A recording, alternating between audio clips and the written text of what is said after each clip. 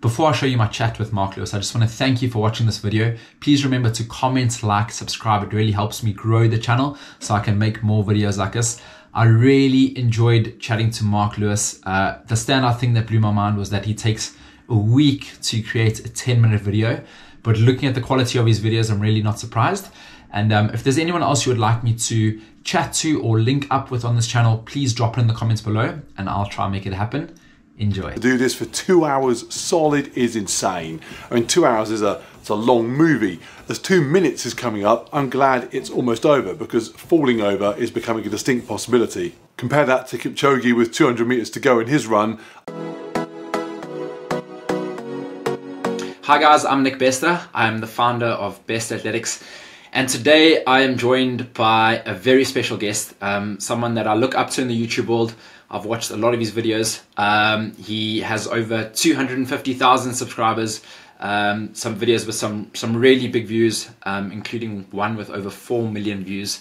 Welcome to the podcast, Mark Lewis. If I look at one of the videos that really caught my attention initially, and I think it caught a lot of our attention in the running world, because we want to know just how quick Kipchoge runs, and obviously having done that marathon in sub 2 hours. I was inspired by your video to actually try it myself, so just this week recently I gave it a go.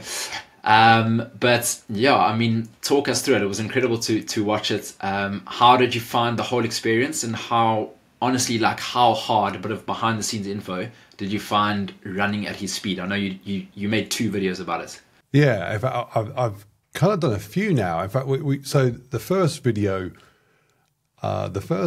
was inspired because I saw a video put up by, actually I forget who even put the video up. Basically, it was a setup where they had the giant travelator machine running at a fitness expo or somewhere, and they had people trying to run at Kipchoge's pace on this giant treadmill. If you've not seen it, I mean, just imagine a giant treadmill, you know, things about 8 feet across and sort of 25 foot, 30 foot long. And it goes at Kipchoge's pace and you try and run on it. And when you can't run anymore, you fall over quite comically. So I saw that taking place and I thought, first of all, I thought that's got a huge number of views was my first impression. I thought I'll go and make the same, but I have no access to that equipment. So I'll just go to my local gym. I'll drag my kid along with a camera. We'll jack the treadmill up to Kipchoge pace and I'll run on it and we'll make a video and maybe 12 people will watch it. And so that's what we did. We just spent 15 minutes in my local gym. I started off running slow and then ran at Kipchoge pace. I say ran at Kipchoge pace. The treadmill in our gym only went to 20 kilometers per hour. And Kipchoge's pace certainly for his sub 2 marathon was slightly above 20 kilometers per hour. So it wasn't quite fast enough. But I ran on it anyway. And yeah, I mean, it exhausted me. I mean, it was incredibly hard. I mean, I should add, in case anyone's unaware, I'm 6'6", so what is that, 198 in centimeters, about 220 pounds, so 100 kilos. So I'm about as far removed as you can get from Kipchoge, who's about 5'6" and about 55 kilos. So I'm kind of double his weight and a foot taller. So it was very, very hard for me, as it would be hard for anybody. I think I lasted maybe 3 minutes, 2.5 minutes. It wasn't very long. I mean, it certainly wasn't 2 hours. And after, yeah, 2 minutes. Right, there you go. So I mean, it's so long ago, I can't remember. And then I crumbled on the floor. And I had this footage of me basically doing that. And I came back home and thought, well, yeah, what is that? Where's the story there? Because I like my videos to be a bit more than just, here's what I did. So I sort of constructed it into a sort of a tale of how anybody running at any pace from real slow to Kipchoge pace might recognize their pace at various points on that journey. So for example, you know, here's a 45-minute 5K park run pace, and now it's a 30-minute park run, and now it's a 1.5 hour half marathon or something. The idea being that people that could do those would sort of go, hey, that's me. That's, you know, I recognize that pace. And wow, it's still so far removed from what Kipchoge's doing. So we did that. We stuck the video up. And yeah, it did very well. I mean, quite literally, it did well enough that it allowed me to quit my job. Yeah, I mean, when I say that, it sounds like it it made so much money. I mean, that's not really what happened. What happened was I was on the verge of considering it anyway, and it just made me think, okay, you know, these things can happen. Let's go for it and just hope they happen lots. So it prompted me to do it rather than allowed me to do it. And then we did a couple more where we went to an actual running track. And I'd never used a running track in my life until 2 years ago, ever. So I went to a running track and just kind of grabbed some people out of a local gym and had them try and run a single lap at Kipchoge's pace, which again proved to be very hard for most normal people to get close to. And then most recently, I actually found the guys that owned the giant treadmill and went and ran on the actual giant treadmill. And that was just hilarious because it's quite terrifying, because unlike running when you're running on the road or even a regular gym treadmill where you can sort of grab hold of it and jump off, there's no jumping off the giant treadmill. You either slow down with it, or, as happened to me, you reach a point of exhaustion and then have to stop, but the ground under you isn't, and therefore you just fall off and then you shoot backwards and disappear off the back of the machine, which is for YouTube purposes is delightful. I mean, everyone likes to see someone big and cumbersome getting thrown around. It's a comical scene. So yeah, they're the things I've done, and at every point, the backdrop to it has been, yeah, Kipchoge is running fast. I mean, people watch him on TV or indeed any distance runner and think, wow, that guy's jogging real quick. You know, it's not what he's doing. He's running at a speed that most people can't run at, full stop. Forget 2 hours. Most people can't run, as we discovered, they can't run around a track at his speed. I mean, he's doing 1 minute, I think it was 1 minute 8 second laps. So 68 seconds. And obviously, if you're a good athlete, you're probably going to go quicker than that for a lap. I can for a single lap, but Joe Bloggs off the street, most of them aren't getting close to that, and they certainly aren't doing it for 2 hours straight. So yeah, it highlighted how incredible he is, which is what we wanted to do. It's one of the coolest things about the running sports is that everyone can try it, right? It's like you can actually just try and get a perspective of how good the world's best are. And that's the cool thing about replicating that time down to a 400-meter rep in 68 seconds is that the everyday runner can actually try. Whereas if you're in a different sport, you can't just, go and face Brett Lee, a ball at Brett Lee's pace, or, get tackled by Peter Steph Toy in rugby or something like that. So that's where it's really cool. And a massive part of why I love running so much is that it's level for everyone. Like Kipchoge, okay, that was a specific challenge, but if you look at Calvin Kiptum's world record that he did in Chicago, you've got 50,000 people doing the race in those conditions as well. It's the same for everyone. And I just love that we can put things into perspective for the everyday runner. And I think one of the really cool things about your video is that you make it relatable. So, people see themselves throughout those paces and think, oh, that's what my legs look like when they're going at sort of 7 minutes a K, 6 minutes a K, 5 minutes a K. So yeah, really cool. Just going back to that video. So you said it was actually a pretty big turning point in your career. You were thinking about going full time.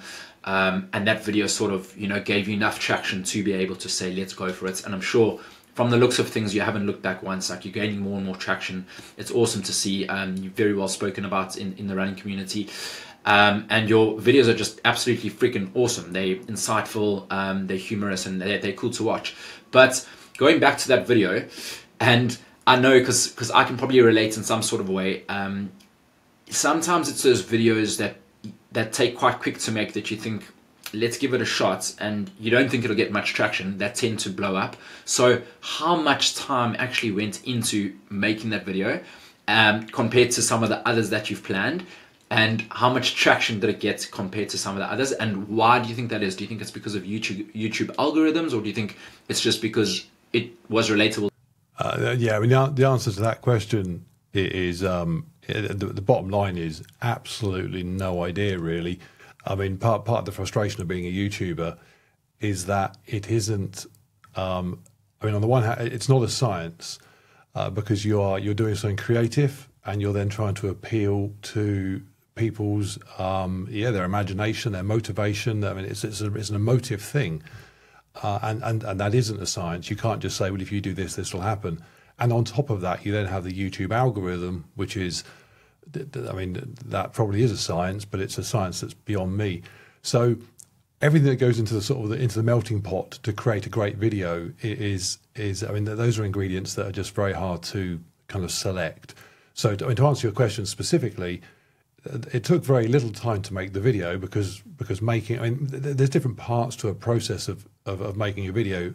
Typically there's, for me, and I differ a lot to many other YouTubers, there's writing the video. So I write and script my video, and then there will be shooting the video, and then there's editing the video, which is kind of the creation process.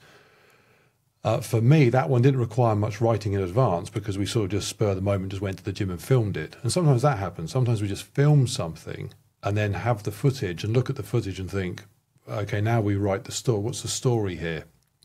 So filming it, very, very quick. Writing the story to go with it is then a laborious process that takes, I mean, it can easily take days. I mean, it can take weeks to write. I mean, and people often think, what you talk about writing, it sounds very kind of pretentious for a YouTube video, and maybe is, because other people might just take the footage and think, let's just throw it up on YouTube and we're done. But I like to be able to look at my video afterwards and think, okay, that was a setup, that was the kind of conflict that I overcame, and that's the resolution, and write a story basically. And so that part is a bit long-winded. And then actually filming the kind of the conversation I'm having with the camera. And so, for example, that footage of Kipchoge, it wasn't just pictures of me running on the treadmill. Over the top of it, you've got me kind of documenting what I did and giving it some context and hopefully giving it some humor as well. Filming, that's pretty quick. But then editing it all together, because I have little idea, especially then, little idea about what I'm doing in terms of video editing, because I don't know, I'm self-taught.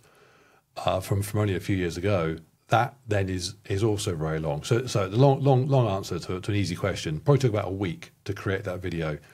I mean, and in terms of what other videos can take, that's probably about standard. We try and put up a video a week, and it does really require a week of work to get a finished product, and that's working full time. I mean, people sometimes think that we just kind of do very little, because they'll think a video is made on a Saturday and uploaded on a Sunday, and we've then got the week off. But the reality is the videos are normally filmed on a Sunday, then worked on all week, uploaded on a Sunday, and it immediately starts again. In terms of when we upload something, do we think that's gonna, that's had a large amount of work, so it's going to do well? That ratio isn't really it. I mean, sometimes there are things we think that should do well, and it may or may not have been a large amount of work. I mean, a good example is I did a video recently where I tried to race against the world's fastest 9-year-old park runner. And that was a sort of video where I thought this has the potential to get some traction. It's a nice story. The thumbnail is going to look funny because it's me huge and him tiny. This has all the kind of ingredients of something that will go and do well, and it did. So that was an example where we thought it's going to take a lot of time to film. We have to travel, we have to film it, we have to edit it. We constructed the edit in such a way that it was a pleasant thing to watch. It wasn't just kind of GoPro footage of someone running around a track. There was more to it. And we uploaded it and we thought this should do well. And it did, which is all good. But then equally, we've had identical videos in terms of thought process where we thought this will do well. It's taken time, it's taken effort, upload it and it just falls flat. So, it's very, very hard. When something goes viral, virals are, different people would define viral differently. Mr. Beast wouldn't regard 4 million views as viral, but for me, we would. So when it goes viral for us, we normally know why. We can look at it and go, okay, we see why that happened. But frustratingly, when it doesn't go viral, or indeed even do well, we can't necessarily tell why. That's the frustration of YouTube. And equally, I've done videos where I've thought, I've got nothing to talk about this week, so I'll just talk about some, 5 things I did last year that kind of made me a bit more positive than normal, and I just I just talk to camera and stick it up, and then it goes and does a few 100,000 views, and we think, crikey, we might as well just do that every week. So it's just very, very hard. I mean, being a YouTuber is, I mean, I say it's very, very hard. Clearly, if you've just come back from, I don't know, doing a proper job, you're probably thinking, what's this idiot talking about? It's not hard at all. It's very hard to know what's going to work. That's for sure. Sure. I mean, I can relate myself. And thanks for giving us quite a lot of insight there. I think a lot of us will just watch your video and no one really thinks it takes a week to make this video, like a 10-minute video, right? And I think that's given context to a lot of us watching next time. We're going to think, okay, cool, there was a lot of planning in this. The filming was the quickest part, and then editing, getting your point across. And I think, like, onto that point, as far as video editing goes, you say you're pretty much self-taught. You're sort of grasping things as you go along. You're obviously pretty up to speed at the moment. Are you editing your own videos? Are you in a position where you can completely edit them, or do you still get a little bit of help to try and get them really looking world class in certain stages? Yeah, I've never had any help. Every video you'll ever have seen of mine ever has been created entirely by me. So on day one, when my kid said to me, you'd find it impossible to ever make a video as good as me. He'd made some stupid Minecraft video or something. I said, well, I bet I could film my holiday, my next holiday, and stick it on YouTube and get more views than you. And he said, I bet you can't. So I went out, I bought a camera, I bought an Apple Mac, and I just kind of set about teaching myself how. I mean, I didn't know anything, and people think I kind of exaggerate. Like, for example, I didn't know how to cut footage. I mean, in terms of editing, I knew nothing. I mean, I can't describe this more clearly than that. You could have plucked someone from 1500, that person would know as much about computer editing as I did.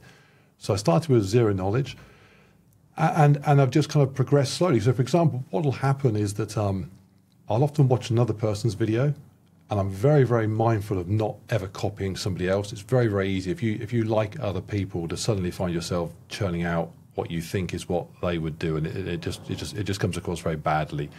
So I'm very mindful of not doing that. But I'll see a tiny thing they do and think, oh, I like that. And I then learn how to do that. So a good example is that parkrun video with a little kid. I'd seen somebody else's video where they had a graphic displaying how fast a car was going, I think it was. And as the car drove along the track, the graphic stayed positioned beside the car despite it moving around the screen. I thought, oh, that's really cool. No idea how that's done. And again, people that know video editing are probably thinking this is, kind of day one lessons. I had no idea. So I go off and I find out how, and I learn how, and I then implement it in that video. And as I'm running along, there's little graphics of me saying how fast I did that lap that sit beside me despite me moving around the screen. And so I try and learn something like that every time.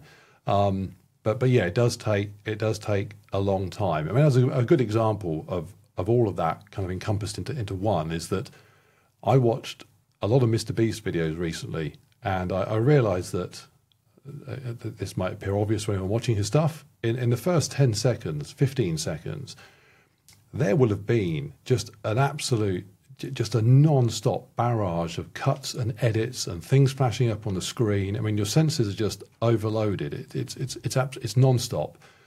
And in contrast, when you watch a lot of fitness YouTubers, particularly at the sort of the smaller end, I mean, the guys that are nailing it know what they're doing. But at the smaller end, at my end, a lot of fitness YouTubers will start with a kind of chat to camera, and they're making a coffee, and they're kind of like, hey, here's my day. It's gonna and within a minute's gone, and actually all that's happened is they're still talking to you in their kitchen about what they're going to do.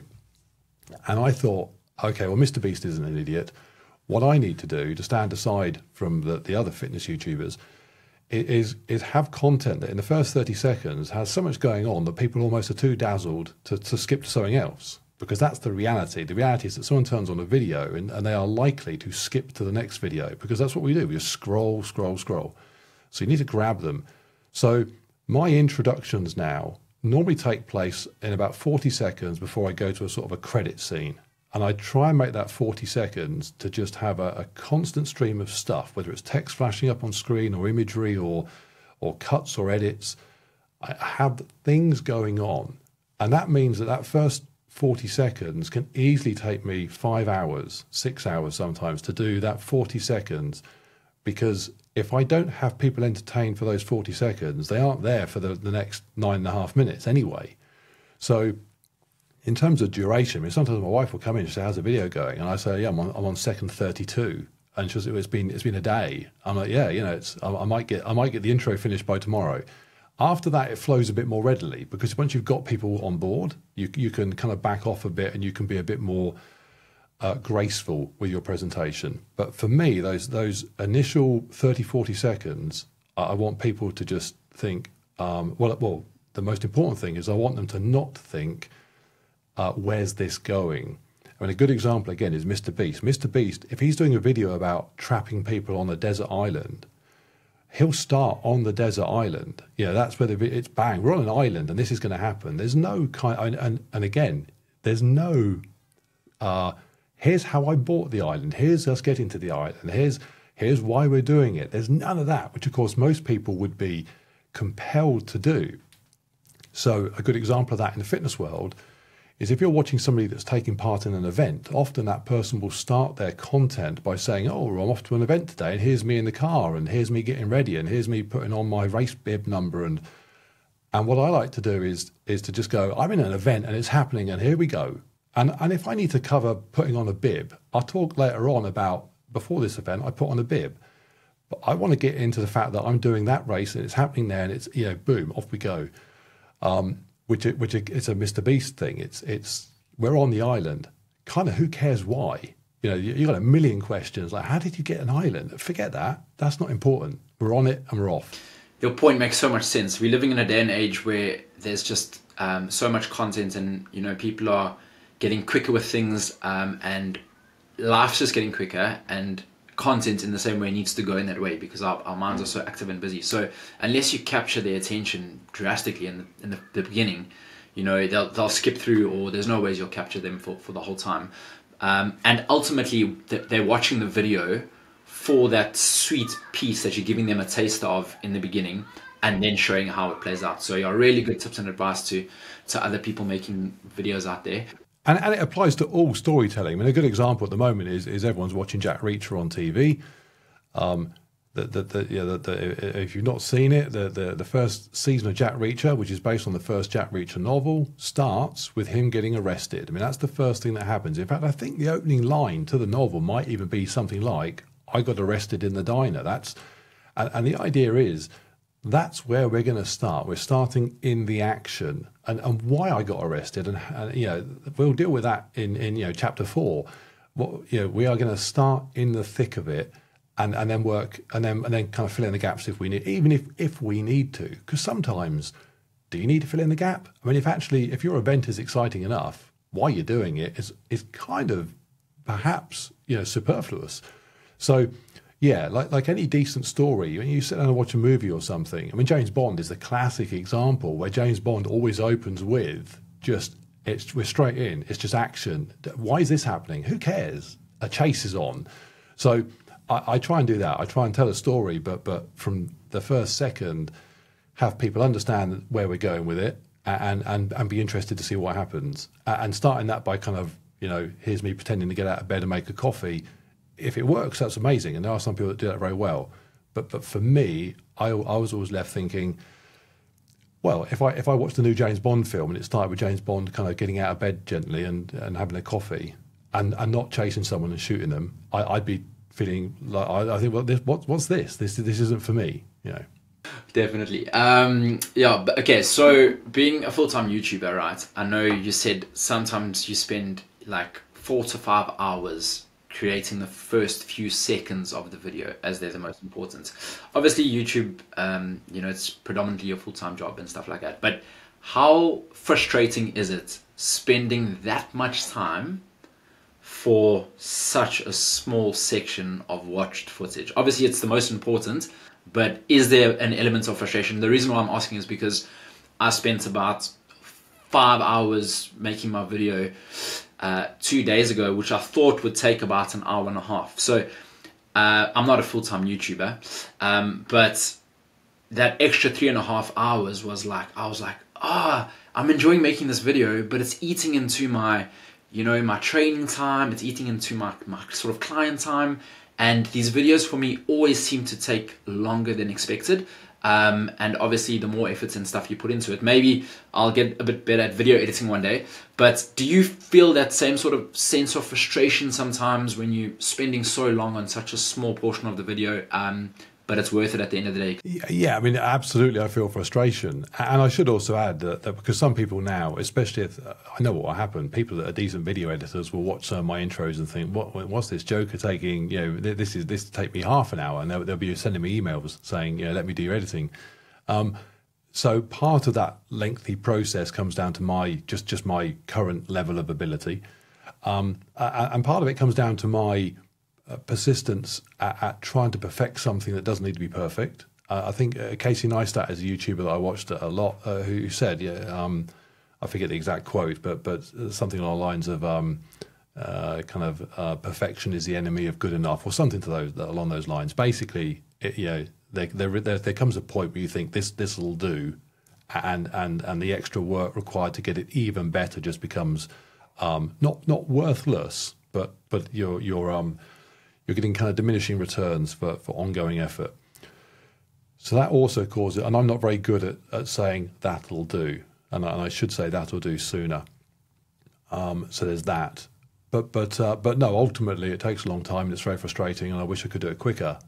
But what normally happens, and what's quite handy for my content, is that I call myself sometimes a fitness YouTuber, but almost by mistake. I'm a YouTuber, and I happen to be doing fitness. I'm not a fitness YouTuber. I've got no qualifications. I've got no, which is why I never tell people what to do, ever. My channel is never about copy me, do what I do. Never about that. It's about motivation, entertainment. If they find something interesting and informative, great. So I'm always going after a slightly comedic angle, because the one thing I can do is I can hopefully be quite funny. And people say I am, so at least some of the people watching agree, which is good enough for me. So I'm often finishing those first 40 seconds with a joke. I mean, in fact, that's the ideal. The ideal scenario is that first 40 seconds finishes with a joke, and also the video in general finishes with a joke. So people are happy to watch the next one. I always want to end on a joke. So, in fact, to me, my first 40 seconds they're like my kind of Friends TV show. It always starts with a cold open, or more recently, the American Office. It starts with a cold open, there'll be a joke, and then it cuts to credits. That's my kind of template that I'm using. And what I do is, if I stop laughing at my own joke, this sounds very kind of egotistical, but when I write that first joke, I need to laugh at it. If I don't laugh, if I'm not laughing, at least inside, if not outside, literally, at what I've written, then it's not funny. So I need to laugh at it first of all. And if after editing it for 5 hours, I've lost the ability to laugh at it, then I would be getting disappointed.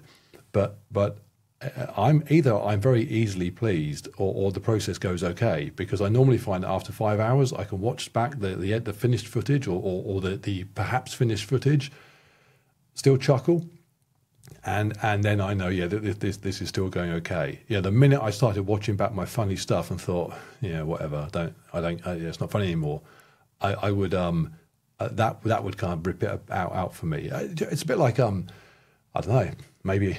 I have no other creative abilities, but maybe a painter that kind of paints an amazing painting, and they're on it for months perhaps, but still they step back from it and kind of appreciate the beauty of what they're doing. And I guess if they ever stepped back from it and thought, I don't even see it anymore, then they're probably chucking it in the bin.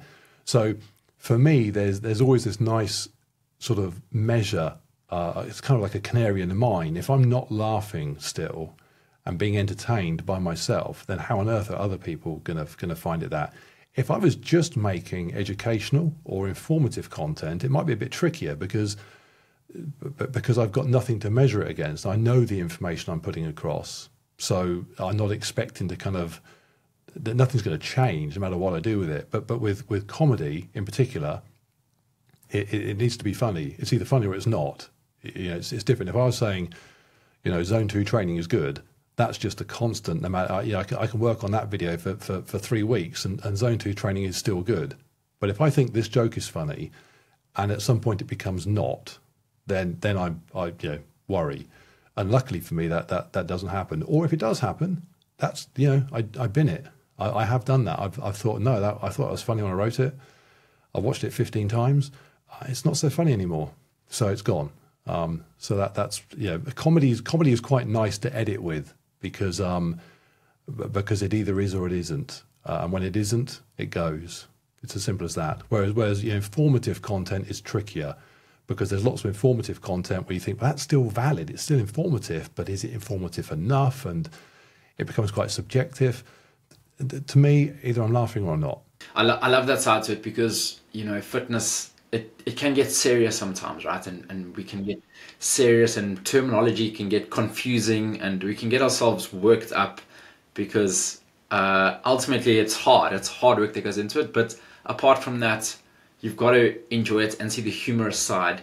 Otherwise, life just gets serious. So, yeah, your jokes are freaking awesome. Please keep including them in your videos. They definitely get us laughing. Kudos to you because the easy way out would be, I'm sure a lot of people get in touch with you to do your video editing, help you out with certain things. And, part of your character, and I suppose a lot of it is a fitness mindset and a runner's mindset is that, you often want to just try and see how far you can go yourself and do things yourself and learn yourself. And that would be the quick, easy way. But you've stuck with it. And I think, editing yourself, and even if it's not your expertise, you definitely can do things in a way that you want to do them and make it more personal. And at the end of the day, people watch your videos for you, not for your video editing. Obviously, that does help make it slicker and stuff, but at the same time, they're not specifically watching you for your graphics and your video editing. So it's important, but it's not the be all and end all. Yeah, actually, on that point, it's interesting. Actually, one of the reasons why the editing, one of the reasons why I won't ever have someone edit my videos, at least I can't foresee that ever being the case, is that it comes down to the objective. A lot of fitness YouTubers are on YouTube, and understandably so, because their objective is large numbers of viewers, because that then feeds into maybe their training program sales or their other business, and that makes perfect sense. So they are on YouTube to get eyes on their other stuff. And sometimes it's simply a case of getting eyes on the merchandise they're now trying to flog for somebody else. And most people, they see getting a sponsor or an ambassador deal or something as being a kind of the holy grail of YouTube. And again, that's fine. So that's their objective. And therefore, if someone says, I'll edit your videos and I get you more eyes on whatever it is you want, then they're moving towards their objective. For me, my objective when I sit down to create a YouTube video is to create a good YouTube video. That's it. A bit like the artist. And again, this gets all very pretentious, but my objective is that creation of that thing. So when people do say to me, and it happens all the time, they say, and they're quite blunt, they say, your stuff's rubbish. If you let me edit it, it'd be better. I don't want them to edit it. That's literally like going to the artist and saying, put down your paintbrush, let me paint it, and you can go and do some marketing for your art. The guy's like, well, hang on a minute, I love painting. That's why I'm, no. So that's it's all about objective. For me, we turn down advertisers. We don't do sponsorship. We do none of that because I'm here to make a video, and so somebody else trying to make my video defeats my objective. For other people, understandably, that isn't the case. And I get that completely. So it helps me. It's very easy for me to say no to help because they're trying to do what I want to do. They're not actually helping me. Doing what I love doing, taking it off of me, is of no help. Okay, so I put up on my Instagram a question poll to see if anyone had questions for you. There were quite a few questions, but I'll just run through a couple of them. The first of which, and you're obviously not a coach, but you've gone through this transformation yourself, so you can give advice in your personal capacity on how you felt. As runners, a lot of us are hearing how important strength and conditioning is. I'm a coach myself, and I encourage my athletes to do it. But someone in your case that has recently gone through a transformation, as we call it, almost the dad body look you went for, and then you ran before, sort of during that phase. You're now looking, in pretty good shape at the moment. Okay, you're on the way back. I can tell. I can see some nice cheekbones coming through there. But anyways, how important is that strength work when you're sort of out of shape to get back into shape to get to perform to your best of your ability? For me, strength work is. I almost don't. And again, I'm helped by not being a proper athlete in the sense of I'm not a competitive athlete. So I'm just someone that's trying to stay fit and healthy. So I don't really look at it as strength work. I just look at it as some days I go to the gym and I lift heavy things, and some days I go out for a run, and I don't I don't kind of segregate it in any way. I have a very loose training program. You wouldn't even call it a training program. I just wake up and think, what do I feel like doing today? Unless I'm training for something very specific. So at the end of the week, if I looked back and thought, oh, I ran 3 times, I did a bike ride on Zwift, I did a bunch of stretching, but I didn't lift anything heavy at all, I would kind of feel like I'd missed something, and vice versa if I'd only lifted. So is it important? Yes, but I don't need to think about it, because that's like saying, is it important to put on, a T-shirt along with my jeans? Yeah, I just kind of put all my clothes on as I need them. So the strength, that just happens. I just happen to do that. One of the reasons at the back of my mind for doing it is, I'm 6'6", and if I just did endurance training, I would take on a slightly different look. I would be very tall, very lean, and there is. I like looking the way I look for me, but there's no doubt. It plays, almost unfortunately, it plays better on YouTube in the fitness world if you look. And bottom line is that, to a certain extent, the bigger and more jacked you are, the more views you're going to get. It'd be great if that wasn't the case, but that isn't. So I can't look too average all the time. I need to look muscular. One of the things I have going for me is that I am big and heavy, but can still run. And the easiest way to convey that I'm big and heavy is to look quite big and heavy.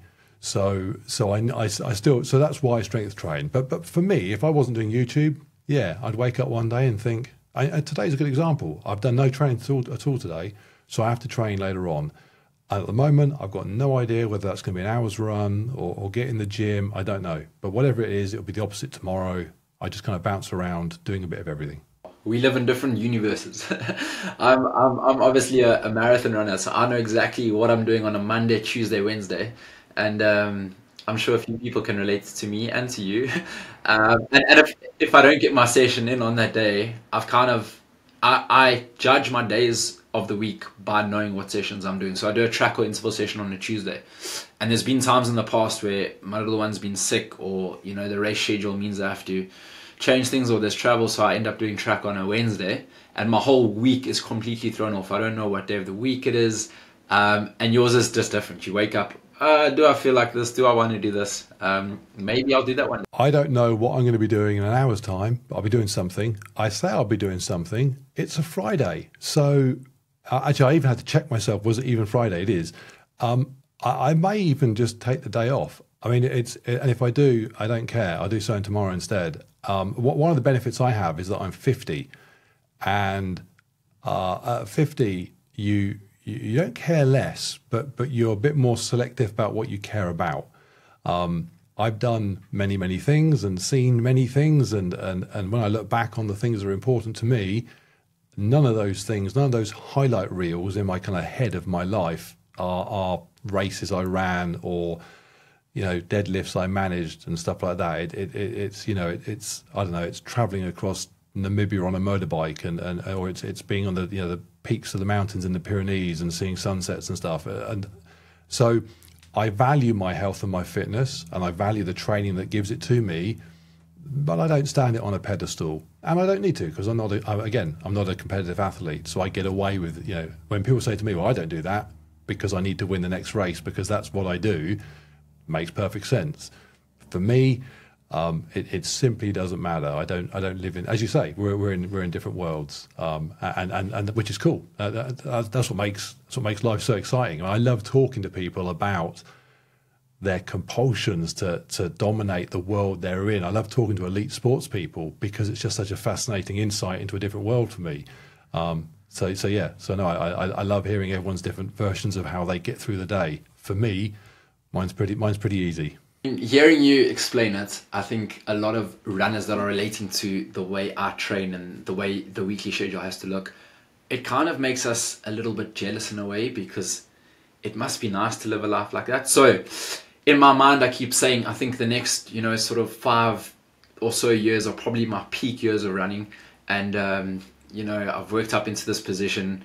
to try and give things a really good go. And then I hope by the time I am sort of, 50 your age, I'll wake up and be like, I feel like playing golf today, or let me take the dog on this park run type thing. But yeah, I keep saying that, but at the moment, the thing that really, excites me is just, trying to improve, because I know it's a limited time and I'm on the verge. It was interesting because, you see, you have a limited time left at your peak. My peak has long since gone. I have a limited time left on Earth. So it's a different thing. If someone said to you, you've got, a week of your peak left, what do you want to do? You would probably pick to do something that maximised the fact you've got a week of peak left. You might go and race. If someone said to me, you've got a week on Earth left, I'm not running anywhere. I'm taking my wife and maybe my kids, depending on how well they behave they are, and I'm going somewhere cool. So we're at different points in time. Oh man, that's awesome. I'd like to say if I had a week left to live on this earth, I'd probably still fit in a couple of runs. That's just where I am. And then that actually brings me into the next question. And it's probably the answer to this. I might be able to answer this for you and say, I don't know, depends how you feel. But someone asked, you obviously you said you went to a track for the first time 2 years ago. When is your next track race? Like, do you have any sort of race lined up? And no, but we're working on it. I mean, basically what's happened this year, quite interestingly, this kind of comes back to being YouTube, inverted commas, famous. What happened last year is we ran a lot of races, a lot of events, and after we did the event, the person that ran the event would get in contact and say, "Hey, we saw you put our event on YouTube. We'd love you to do it again. We'd have given you free entry if we'd known." And we're like, we should have asked them in advance. Excuse me. So what we've done this year is we've gone out to a whole bunch of people that do all sorts of things, cycling events and running events and obstacle course races. And we basically said, look, we want to fill our diary this year with stuff. And I mean, if we need to, we'll just buy it all like we did last year. We have no problem with that. But it would be silly not to ask you if you want to kind of be involved in that. So we're going to wait. And already people are coming back and they're saying, yeah, it'd be amazing. Do our race and stick it on YouTube. It costs us nothing to give you entry and it's good for you. So over the next couple of weeks, we're going to be compiling basically a whole long list of things we're going to then pick to do. And we'll then know by the end of February what our year looks like. But as it stands at the moment, we have nothing. But that's only because of that process. We will be doing lots. And a lot of cycling this year. I kind of feel that because I did a lot of high rocks training last year, I missed out on my cycling. So and I like cycling because I'm big. It doesn't slow me down, or it slows me down because I'm heavy, but it doesn't pound my body the way that running can. So I like mixing up my running with some cycling. So yeah, no idea at the moment, but there will be lots. A few races on the horizon. Okay, cool. If you're looking for a good challenge between now and then, I actually really would like to take you on in the handicap race. So pretty much the way that would work is we'd do a 5K, and you would say, I think I'm in 24-minute shape, let's say, or no, you could give them that. Let's say I was going to say, if I'm in 24-minute shape, I've lost a leg or something. What's going on? Today I'm probably in 20-minute 30 shape, but pretty soon I'll be back to sub 20. Yeah, okay. So let's say you're in 20-minute shape, I'm in 15-minute 5K shape. I let you go off 5 minutes before, and yeah, see if I can chase you down over 5K. Yeah. When I'm in sub 20 shape, I'm not. I put none of my 5K. One day, I simply won't be able to run sub 25Ks anymore. That day will happen. But at the moment, I still have the potential to get myself in a place to do it. And it was a huge goal of mine. I started off running 5Ks at 42 minutes. It took me a long time to get down to sub 20. So for me, sub 20 is my that's the thing of most value to me. If anyone says, what's your biggest physical achievement, it's being able to run a sub 25K from such a low starting point. So yeah, I never do anything with my 5Ks on the internet if I'm not doing them. So, for example, when I raced against that little kid, Louis, I knew I was going to go sub 20. I wasn't going to get beat and also do a rubbish time. So yeah, as soon as I'm under 20 minutes, yeah, it'd be quite fun to be chased down, because I'm someone that the more I kind of run off my ego. So it doesn't really matter where I am in a race. If there's someone near me or catching me or just in front of me, as far as I'm concerned, that's the race. We might be 100th position and 99th position. As far as I'm concerned, we're first and second. So I love that kind of yeah, that push. Yeah. In one of the more recent videos I watched, you took off with a parkrun leader, and in that parkrun, I think the leader ended up doing, I don't know, it was a pretty quick time, like 17 minutes. I think you came in 6th in around 20 minutes. It was a bit of an off-road course, but hey, as soon as that gun went, you weren't letting him go. You were hanging on for as long as you possibly could. So you've obviously got a very competitive edge in you. So train hard for this challenge, but don't train too hard, because I need to hunt you down towards the end, please. Well, so good to chat to you. You know, I've personally learned a lot. I learned that I need to spend a lot more time on YouTube videos if you want to make them world class. But hey, it's all fun and games at the end of the day, especially my side. I'm enjoying it. And thanks for putting out your content out there. It's really cool. Good to catch up with you, and can't wait to see what's to come. Yeah, no, you're welcome. And also anybody listening that's getting into YouTube should also know that there are kids that just film stuff on their iPhone in 10 minutes, upload it and get 20 million views. So there are other ways to go about it.